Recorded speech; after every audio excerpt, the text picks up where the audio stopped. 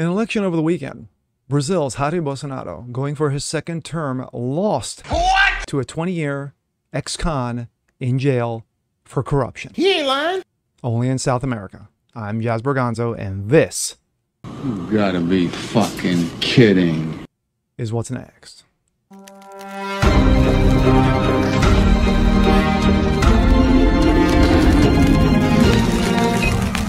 Good Tuesday, everyone. Jaz Berganzo here. Another episode of What's Next, your daily dose. Hope you guys are doing well today.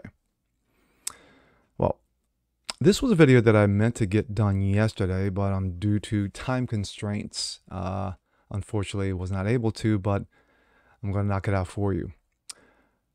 There was an election over the weekend in Brazil where you had Jair Bolsonaro, who was the current president, now former president.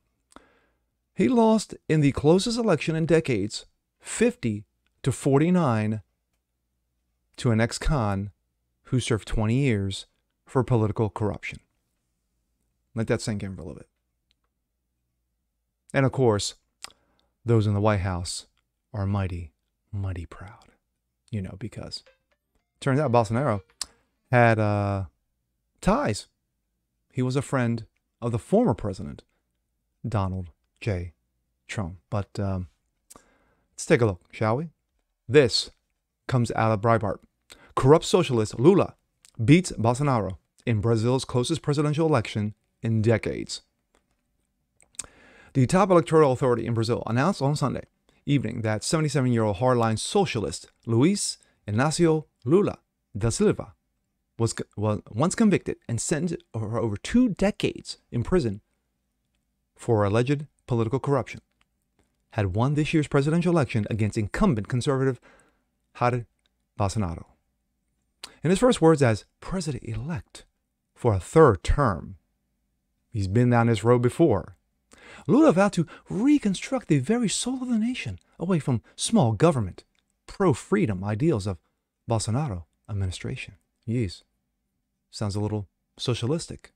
A little more than a percentage point separated Lula, who served as president previously from 2003 to 2011, and Bolsonaro as 10 p.m., representing about 2 million votes in a nation of 214 million people. National newspaper of record, O Globo, described the results as the closest election since 1989, when Lula narrowly lost to Fernando Collor de Mello, who was impeached and ousted from office over corruption allegations in 1992. Collor later supported the impeachment ouster of Lula's protege, Dilma Rousseff, in 2016, also prompted by corruption allegations. You see where I'm going here. It's a trend.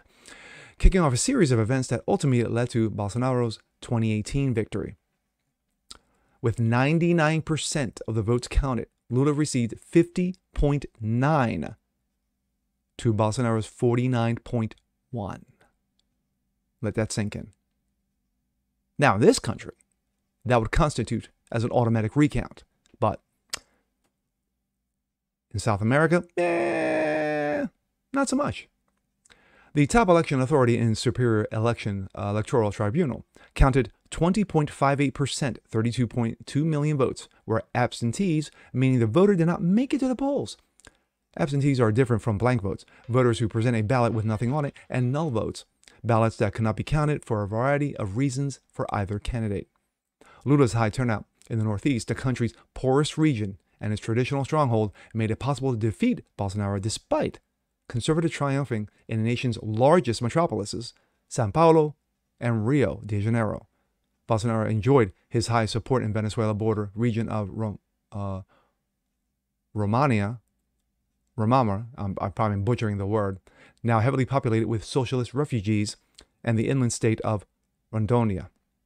Bolsonaro has yet to comment publicly. Rumors in major Brazilian newspapers claim that he is rejecting requests to speak, to be visited, or to be spoke with. Brazilian news network Jovem Pan reported that sources within Brazilian's presidential palace did not have an expectation that Bolsonaro would speak on Sunday. Lula notably did not mention receiving any concession call from Bolsonaro in his victory speech. Would you? Seriously. Would you call for concession when you are 1 point between the two candidates in winning and losing. Again, in this country, constitutes as a recount. Of course, you can see the photos of those voting. Lula delivered an address in which he accused his opponent of trying to bury him alive, but emphasized unity moving forward. Unity moving forward. Gee, sounds awfully familiar. Today, we are telling the world that Brazil is back. Lula told crowd supporters on Sunday night, Socialism, that Brazil is too great to be relegated to the sad role of the global pariah, Socialism, and it is necessary to reconstruct the very soul of the country to recover generosity, solidarity, respect for differences, and love for one another. Again, that sounds awfully familiar.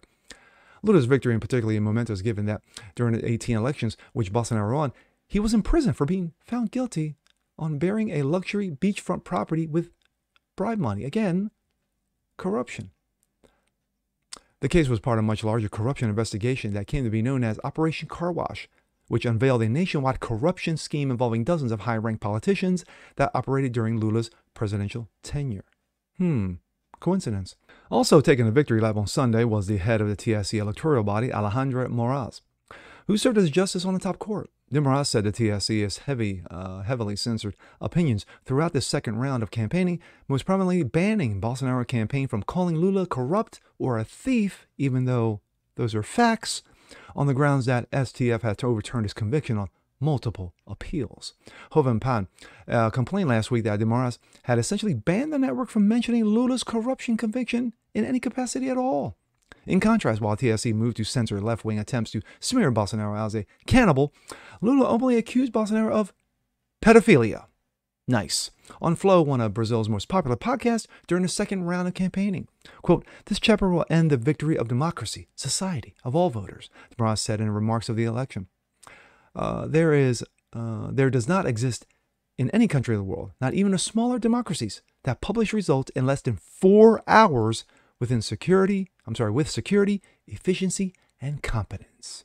Prior to Lula's victory, leftists began complaining of alleged attempts by conservatives and police officers to block buses full of Lula supporters from reaching their voting stations.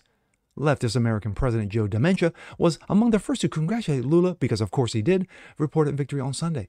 Biden, as a candidate in 2020, had vowed to destroy Brazilian economy as a presidential candidate if Bolsonaro did not accept an unspecified $20 billion environmental investment, i.e.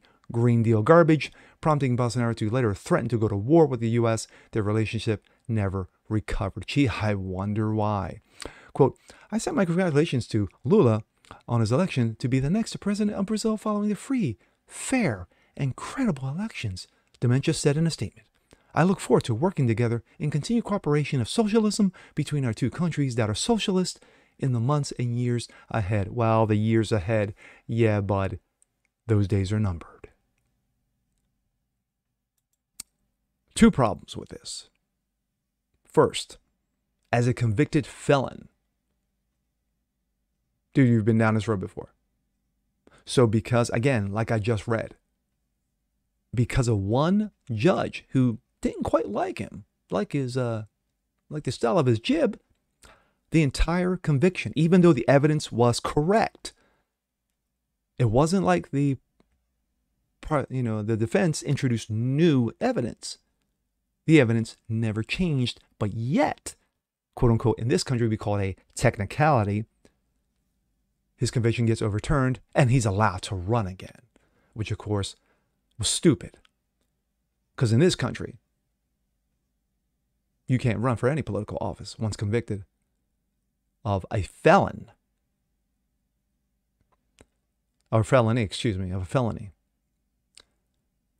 But there you go. And once again, of course, the fraudulent means is in play. 50 to 49. Like I said, and I'll say this for a third time, in this country, it constitutes as a recount.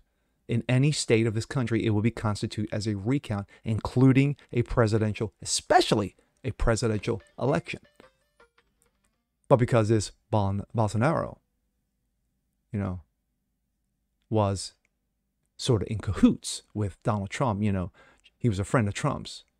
Bolsonaro, who was a conservative, who wanted small taxes, more families involved.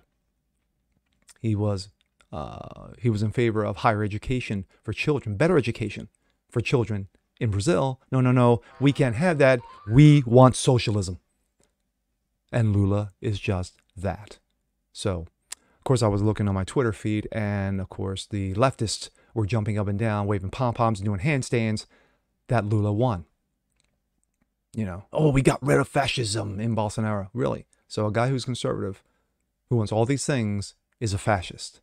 Well, then again, the same people who have labeled DeSantis as a fascist, Kerry Lake as a fascist, Trump as a fascist, the over 50% of the country as fascist, well, there you go. To quote the great philosopher, Ron White, you can't fix stupid. I'm Jazz Berganzo. This is What's Next. Want to see more just like this? Please leave a comment below. Like it, share it, subscribe to it. And we'll catch you guys next time. Peace.